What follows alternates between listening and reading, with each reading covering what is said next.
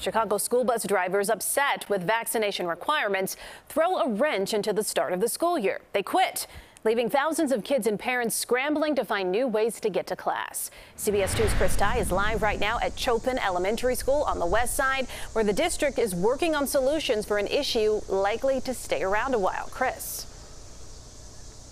It is likely, Erica. Let's walk you through this. On Friday, the district learned about these resignations. On Saturday, they began notifying families. On Sunday, those families learned they'll be compensated if they're losing their buses. And now today, day one of the school year, was a little rocky.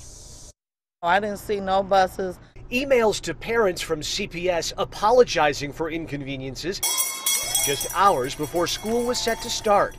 On Friday, 73 contracted CPS bus drivers resigned, leaving 2,100 students without a route. It puts you in a bad predicament as a parent.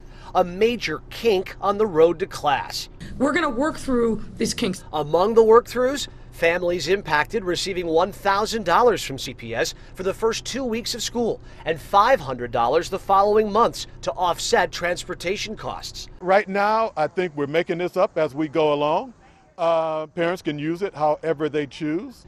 Just today, the district began hammering out details with Lyft and Uber, rideshare companies the city partnered with to get residents to vaccination sites. But will CPS ensure that minors in those rideshares are chaperoned by bus aides or district adults? You're a little ahead of us, but as soon as we know what the plan is going to be, we'll definitely let you know. I'm hoping that it's going to be a short-term problem, but we're also open that it might linger for a while. The city saying the rush of resignations was likely driven by the vaccination requirements, creating new challenges at the start of the new year. Especially for single moms to try to figure it all out.